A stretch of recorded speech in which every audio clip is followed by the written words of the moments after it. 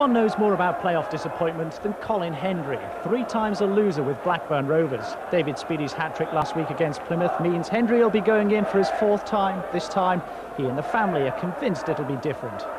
We've been in the final, we've been knocked out in the semi-final twice. I do feel that maybe this time we've got a large squad of players that have been in the playoffs with different clubs. So maybe that blend this time we'll see it all right.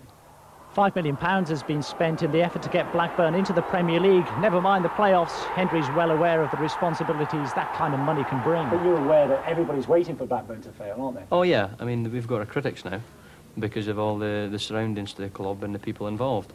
But we've got to rise above that, be professional and get on with the job.